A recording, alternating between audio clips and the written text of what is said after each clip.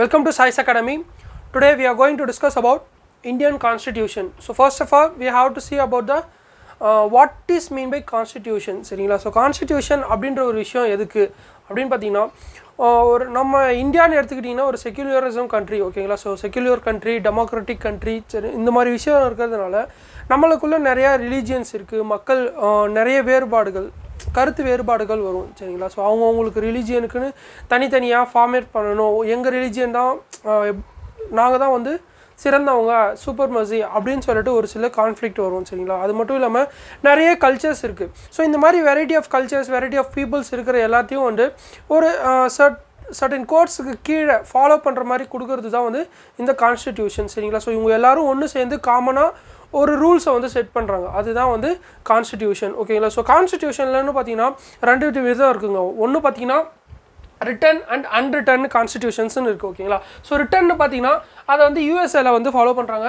அன்ரிட்டன்னு பார்த்தீங்கன்னா United kingdom, அதாவது British and New Zealand இங்கே வந்து ஃபாலோ பண்ணுறாங்க சரிங்களா? ஸோ ரிட்டன்னா பார்த்துக்கோங்க, நிறைய ரிலீஜியஸ் நிறைய பீப்புள்ஸ் இருக்காங்கன்னா அவங்களுக்குன்னு சர்டன் ரூல்ஸை வந்து அவங்க எழுதி வச்சுக்கிறாங்க, அதை ஃபாலோ பண்ணுறது வந்து ரிட்டன் கான்ஸ்டிடியூஷன். இது மோஸ்ட் ஆஃப் த டெமோக்ராட்டிக் கண்ட்ரீஸில் தான் இந்த ரிட்டன் கான்ஸ்டிடியூஷனை ஃபாலோ பண்ணுறாங்க. ஸோ அன்ரிட்டன் கான்ஸ்டிடியூஷன் இது ஃபஸ்ட்டு எப்போ வந்துச்சுன்னு பார்த்தீங்கன்னா 1215 ADயில் கிங் ஜான் அப்படின்றவர் வந்து யுனைடெட் கிங்டம் வந்து ரூல் பண்ணிக்கிட்டு இருக்காரு ஓகேங்களா? ஸோ இவங்களுக்கு கீழே வந்து நோபல் மினிஸ்டர்ஸ்லாம் இருக்காங்க.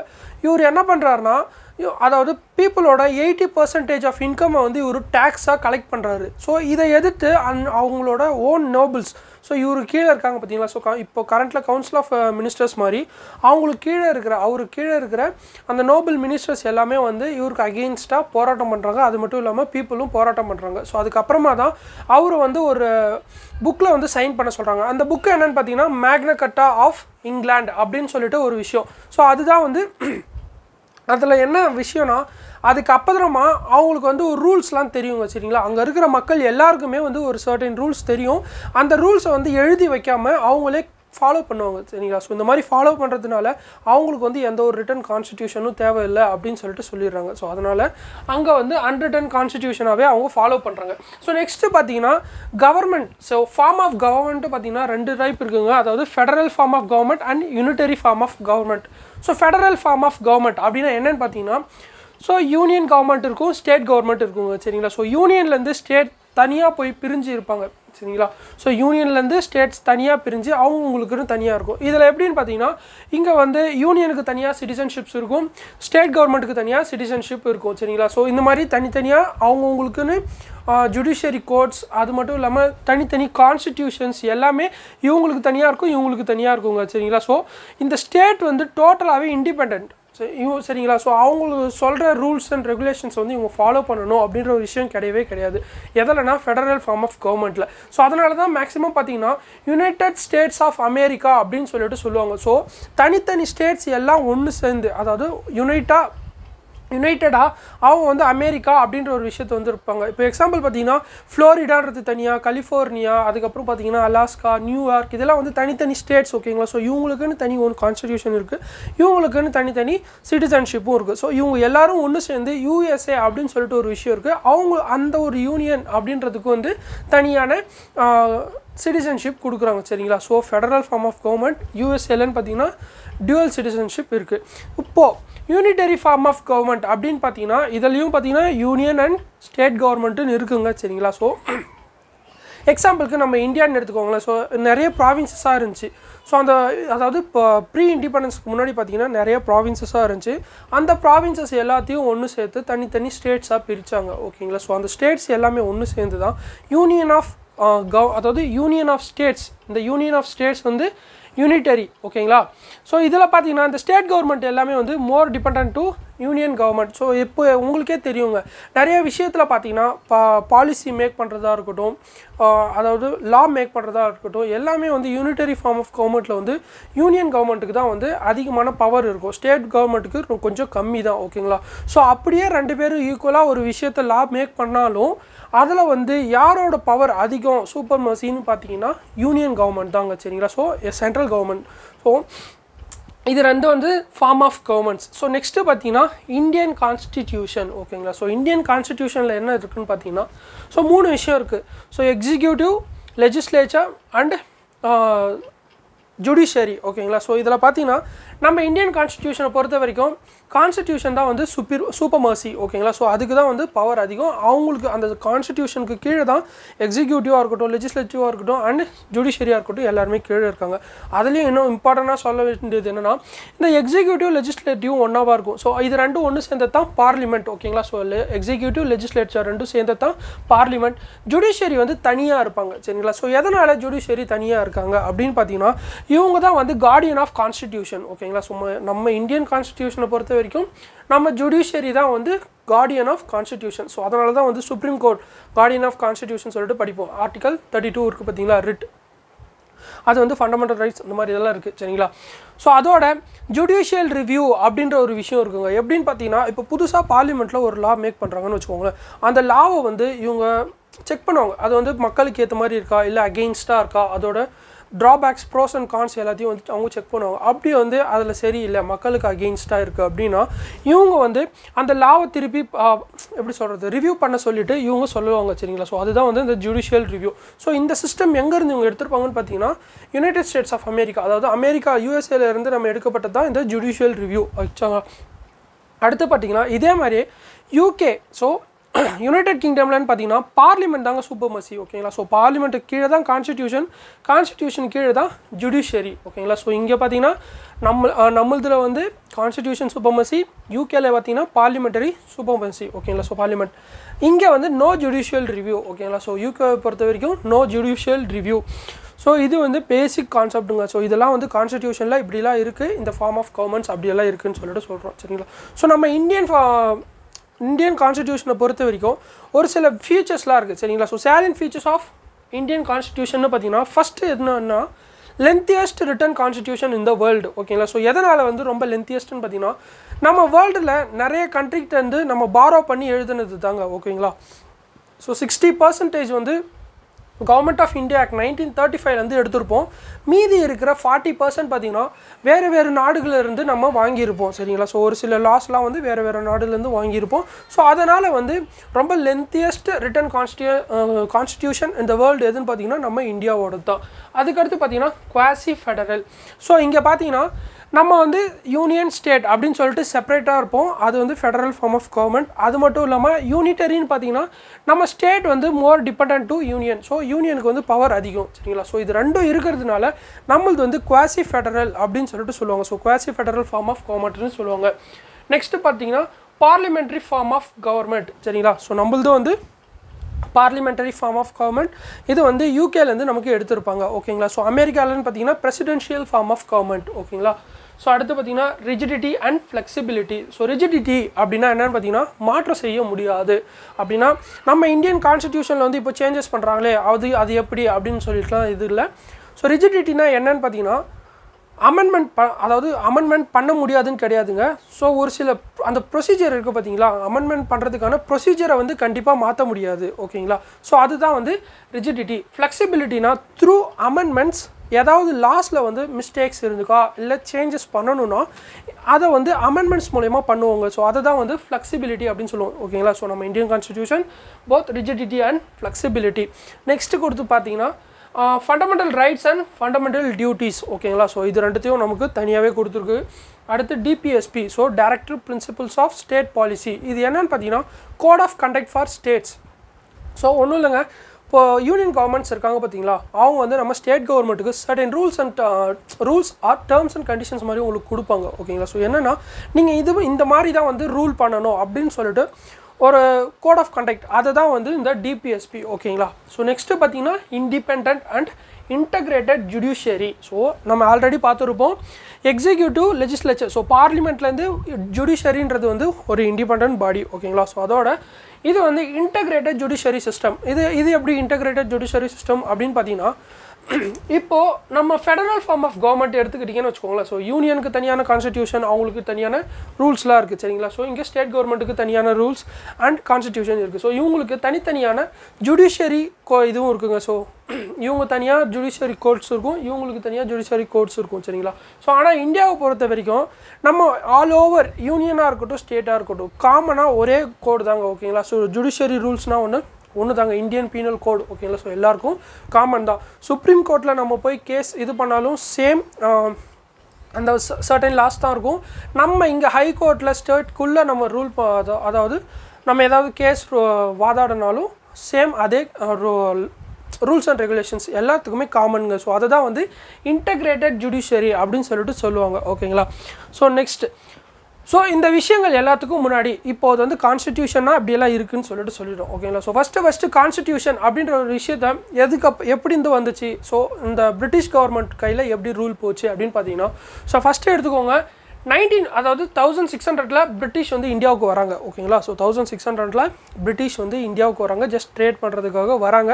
அதுக்கப்புறமா என்ன பண்ணுறாங்கன்னா 1757 பேட்டில் ஆஃப் பிளாசி நடக்குது, அதில் வந்து பிரிட்டிஷ் ஜெயிச்சிடுறாங்க. 1764 பேட்டில் ஆஃப் பக்சர் நடக்குது, அதுலேயும் பிரிட்டிஷ் ஜெயிச்சிடுறாங்க ஓகேங்களா. ஸோ அதுக்கு அடுத்து பேட்டில் ஆஃப் பக்சருக்கு அடுத்த வருஷம் 1765 என்ன ஆகுதுன்னா, நம்ம பெங்காலோட திவானி ரைட்ஸ் வந்து ஷா ஆலம் கையில் இருக்குது ஓகேங்களா. ஸோ திவானி ரைட்ஸ்னால் ஒன்றும் இல்லை, அங்கே இருக்கிற பீப்புள் கிட்ட டேக்ஸ் கலெக்ட் பண்ணுற ரைட்ஸ் தாங்க ஓகேங்களா. ஸோ அதுதான் வந்து திவானி ரைட்ஸ் அப்படின்னு சொல்லுவாங்க. அது வந்து ஷா ஆலம் கையில் இருக்குது.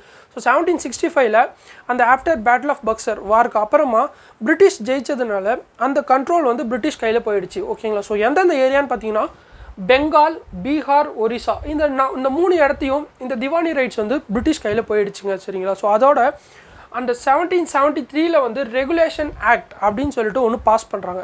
இந்த ஆக்டில் என்ன நடக்குதுன்னா, அதாவது அது வரைக்கும் அந்த 1773 வரைக்கும் இந்தியாவை வந்து கிங் ரூல் பண்ணுற மாதிரி இருந்துச்சு. ஸோ அந்த 73 ஆக்டுக்கு அப்புறமா என்ன நடக்குதுன்னா, ரெகுலேஷன் ஆக்டில் நம்மளோட கிங் ரூல் வந்து பார்லிமெண்ட் சிஸ்டம் அப்படின்னு மாறுது ஓகேங்களா. So parliamentary form of government வந்து ஃபஸ்ட்டு எப்போ மாறுதுன்னா த்ரூ ரெகுலேஷன் ஆக்ட் 1773 மூலிமா மாறுது ஓகேங்களா. ஸோ அதோட இங்கே வந்து ஒரு சில விஷயங்கள்லாம் புதுசாக கொடுத்துருப்பாங்க. அது என்னென்னு பார்த்தீங்கன்னா, so post of Bengal governor இருக்காங்க பார்த்தீங்களா, அதை வந்து கவர்னர் ஜெனரல் ஆஃப் பெங்கால் அப்படின்னு சொல்லிட்டு சேஞ்ச் பண்ணியிருப்பாங்க. அது மட்டும் இல்லைங்க, ஸோ கிங்னா வந்து ஹெரிடேட்டரி, அவங்களுக்கு அடுத்து வரவங்க ரூல் பண்ணிக்கிட்டே இருக்கலாம், எத்தனை வருஷம் வேணால் அதாவது ரூல் பண்ணலாம் அப்படின்னு சொல்லிட்டு இருக்கும். பட் இந்த பார்லிமெண்ட்ரி ஃபார்ம் ஆஃப் கவர்மெண்ட் வந்ததுக்கு அப்புறமா எல்லாருக்குமே வந்து 10 years செட் பண்ணிடுறாங்க. ஸோ 5 years ஒன்ஸ் வந்து அவங்க சேஞ்ச் ஆகணும் அப்படின்னு சொல்லிட்டு ஒரு சிஸ்டமும் இன்ட்ரடியூஸ் பண்ணுறாங்க. அதோட அவங்களுக்குன்னு சொல்லிட்டு ஒரு கவுன்சில் செட் பண்ணுறாங்க சரிங்களா. ஸோ கவர்னர் ஜெனரல் இருக்காங்க பார்த்தீங்களா, கவர்னர் ஜெனரல் ஆஃப் பெங்கால், அவங்களுக்கு கீழே வந்து கவுன்சில் ஆஃப் மெம்பர்ஸ் இருக்கணுன்றாங்க. அந்த கவுன்சில் ஆஃப் மெம்பர்ஸ் எத்தனை பேர்னா 4 பேர் ஓகேங்களா. ஸோ இந்த மாதிரியான இதெல்லாம் வந்து இதில் இது பண்ணுறாங்க. அதோட 73 ஆக்டுக்கு கீழே 1774 கல்கட்டாவில் சுப்ரீம் கோர்ட்டுன்றதை வந்து எஸ்டாப்ளிஷ் பண்ணுறாங்க ஓகேங்களா. ஸோ இது வந்து இந்த 1773 ஆக்டில் வந்து இது எல்லாமே கொடுக்குறாங்க. என்னென்னு பார்த்துக்கோங்க, கவர்னர் ஜெனரல் அதாவது governor of பெங்காலை governor general of பெங்கால்னு change பண்ணுறாங்க. கிங் ரூல்லேருந்து பிரிட்டிஷ் பார்லிமெண்ட்ரி ரூல் போடுறாங்க.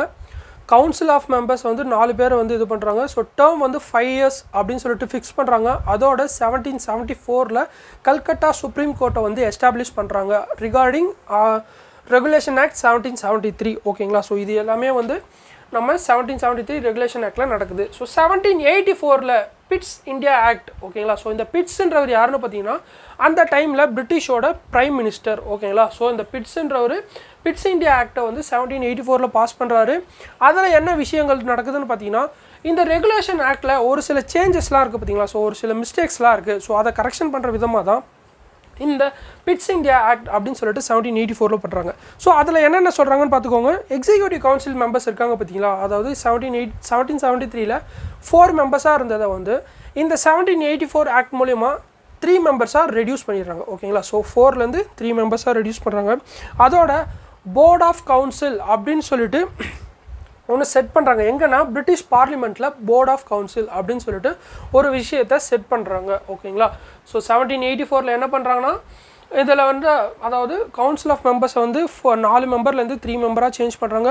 போர்ட் ஆஃப் கவுன்சில் அப்படின்னு சொல்லிட்டு பிரிட்டிஷ் பார்லிமெண்ட்டில் செட்டப் பண்ணுறாங்க ஓகேங்களா. ஸோ அதுக்கு அடுத்து பார்த்தீங்கன்னா 4 சார்ட்டர் ஆக்ட்ஸ் வருது ஓகேங்களா. ஸோ 4 சார்ட்டர் ஆக்ட்ஸில் ஃபஸ்ட்டு பார்த்தீங்கன்னா 1793 ஒன்று, 1713 ஒன்று, 1733, 1753. ஸோ எல்லாத்துக்குமே வந்து 20 years டிஃப்ரென்ஸ் ஓகேங்களா. ஸோ சார்ட்டர் ஆக்ட் ஒவ்வொன்றுத்துக்கும் 20 years டிஃப்ரென்ஸ்.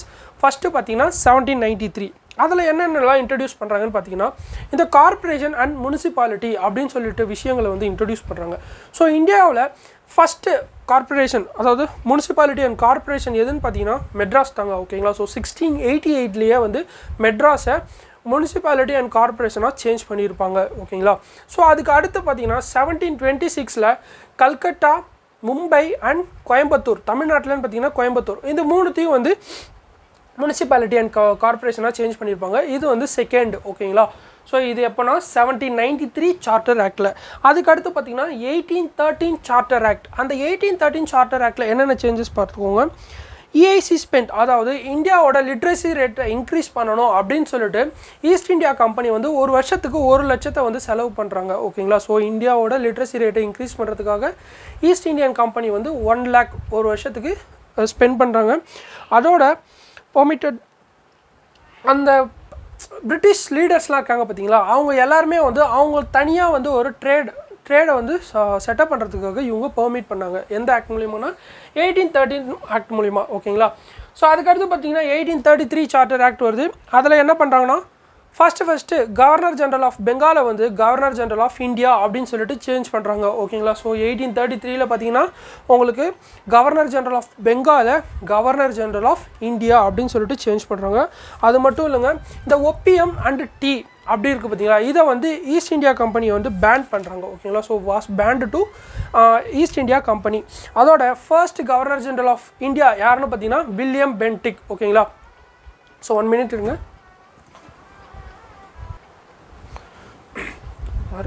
ஃபோன் கால் வந்துச்சு, அதனால தான். ஓகேங்களா. ஸோ அதுக்கடுத்து பார்த்தீங்கன்னா இந்த 1833 வந்துச்சு. சரிங்களா. ஸோ 1833 பார்த்தீங்கன்னா கவர்னர் ஜெனரல் ஆஃப் பெங்காலை வந்து கவர்னர் ஜெனரல் ஆஃப் இந்தியாவாக மாற்றுறாங்க. அதோட ஈஸ்ட் இந்தியா கம்பெனி வந்து இந்த ஒப்பியம் அண்ட் டீயை ட்ரேட் பண்ணுறதுலேருந்து பேன் பண்ணுறாங்க. அதோட governor general of India first யாருன்னு பார்த்தீங்கன்னா வில்லியம் பென்டிக். ஓகேங்களா. ஸோ நெக்ஸ்ட்டு பார்த்தீங்கன்னா 1853 சார்ட்டர் ஆக்ட் வருது. ஓகேங்களா. ஸோ 1853 சார்ட்டர் ஆக்டில் ஃபஸ்ட்டு என்ன விஷயம் கொண்டு வராங்கன்னு பார்த்தீங்கன்னா இந்த எக்ஸிக்யூட்டிவ்லேருந்து ஜுடிஷியரி அப்படின்ற ஒரு விஷயத்தை வந்து செப்பரேட் பண்ணுறாங்க. ஓகேங்களா. ஸோ எக்ஸிக்யூட்டிவ்லேருந்து ஜுடிஷியரி சிஸ்டத்தை செப்பரேட் பண்ணுறாங்க. நெக்ஸ்ட்டு பார்த்தீங்கன்னா எல்லாருக்குமே open competition exams for Indian civil services. ஓகேங்களா. ஸோ ஐசிஎஸ் அப்படின்னு சொல்லுவாங்க. இந்த இதுக்கான ஓப்பன் காம்படிஷன்ஸாக அவைலபிள் இருக்கும். அதில் ஃபஸ்ட்டு யார் வந்து ஐசிஎஸ் ஆஃபீஸராக கிளியர் பண்ணுவாங்கன்னு பார்த்தீங்கன்னா சுரேந்திரநாத் பானர்ஜி. ஓகேங்களா. ஸோ இவர் தான் வந்து first Indian to clear Indian civil services. யாருன்னா சுரேந்திரநாத் பானர்ஜி. ஓகேங்களா. ஸோ இவரை வந்து புர்க் ஆஃப் இந்தியா அப்படின்னு சொல்லிட்டு சொல்லுவாங்க. ஸோ ஓகேங்களா. ஸோ புர்க் அப்படின்னு பார்த்தீங்கன்னா BURKE. ஓகேங்களா. ஸோ BURKE புர்க் ஆஃப் இந்தியா அப்படின்னு சொல்லிட்டு லிபரல் இந்தியன் ஃபெடரேஷன்ஸ் அப்படின்றவங்க உங்களை சொல்லியிருப்பாங்க. ஓகேங்களா. ஸோ நெக்ஸ்ட்டு பார்த்தீங்கன்னா so first Indian appointed as ICS, அதாவது இந்தியன் சிவில் சர்வீசஸ், யாருன்னு பார்த்தீங்கன்னா Satyendranath Tagore. So first Indian ஐசிஎஸ்ஸை clear பண்ணுறவர் Surendranath Banerjee. First Indian ஐசிஎஸ்ஸாக appoint பண்ணுறவர் பார்த்தீங்கன்னா சத்யேந்திரநாத் தாகூர். ஓகேங்களா. ஸோ டிஃப்ரென்ஸ் இருக்குது, கன்ஃபியூஸ் ஆகிடாதீங்க. அதுக்கப்புறம் பார்த்தீங்கன்னா எக்ஸிக்யூட்டிவ் கவுன்சில் மெம்பர்ஸ். ஸோ இங்கே வந்து பார்த்தீங்கன்னா 1813 எக்ஸிக்யூட்டிவ் கவுன்சில் மெம்பர்ஸை வந்து 4 பேர்லேருந்து 3 பேராக குறைச்சிருப்பாங்க. அதை வந்து 1853 பார்த்தீங்கன்னா உங்களுக்கு மறுபடியும் 4 பேராக மாற்றிடுறாங்க. ஓகேங்களா. ஸோ 4 லா மெம்பர்ஸ் அப்பாயிண்ட் பண்ணுறாங்க. அதில் வந்து ஃபஸ்ட்டு லா மெம்பர் யாருன்னு பார்த்தீங்கன்னா லார்ட் மெக்காலே. ஓகேங்களா. ஸோ லார்ட் மெக்காலே அதே வந்து ஃபஸ்ட்டு லா மெம்பர். ஸோ அதுக்கு அடுத்து பார்த்தீங்கன்னா உங்களுக்கு 1857 கிரேட் ரிவோல்ட் நடக்கும். அந்த கிரேட் ரிவோல்ட்டுக்கு அப்புறமா 1858 வந்து பார்த்தீங்கன்னா கவர்மெண்ட் ஆஃப் இந்தியா ஆக்ட், அதாவது குயின்ஸ் ப்ரொக்ளமேஷன்ஸ் அப்படின்றது வந்து பார்லிமெண்ட்டில் வரும். இதில் மூலிமா என்ன ஆகும்னா ஈஸ்ட் இந்தியா கம்பெனி ரூல் வந்து முடிஞ்சிருதுங்க. ஓகேங்களா. ஸோ அதுக்கப்புறமா டேரெக்டாக க்ரௌன் ரூலுக்கு போகுது. சரிங்களா. ஸோ இந்தியா வந்து 1858 ஆக்ட் மூலிமா அதாவது east India company ரூல்லேருந்து direct crown ரூலுக்கு convert ஆகுது. அது எப்போ பார்த்தீங்கன்னா 2 ஆகஸ்ட் 1858 பார்த்தீங்கன்னா உங்களுக்கு பிரிட்டிஷ் பார்லிமெண்ட்டில் பாஸ் பண்ணியிருப்பாங்க.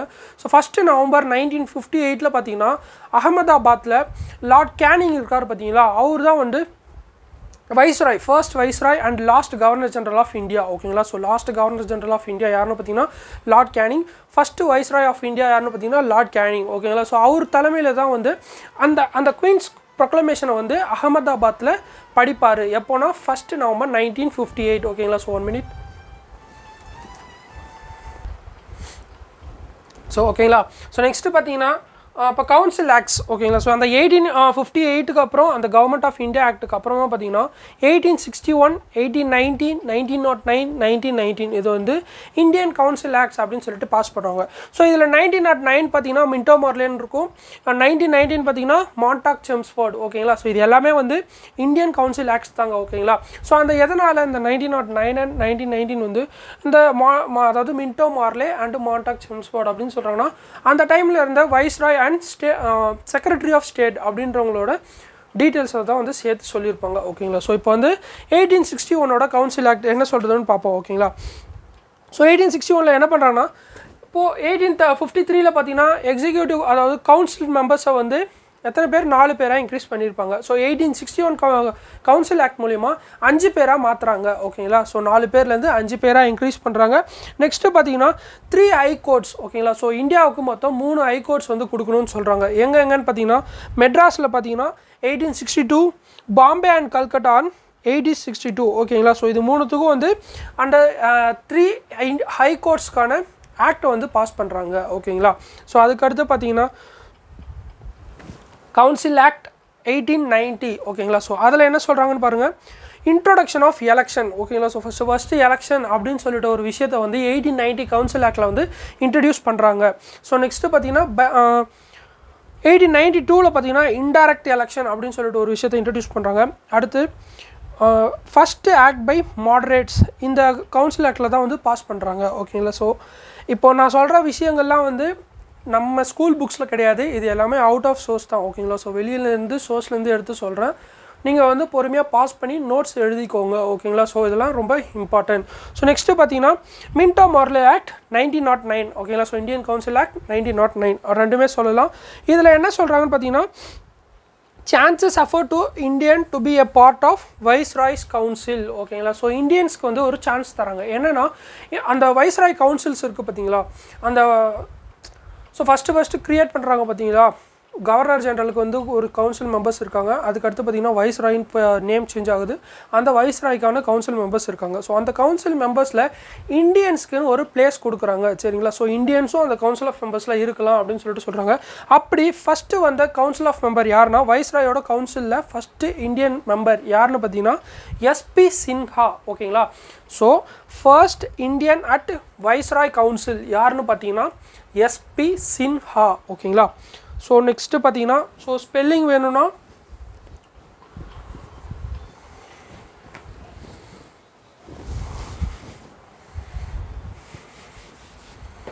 ஸ்பெல்லிங் பார்த்துக்கோங்க.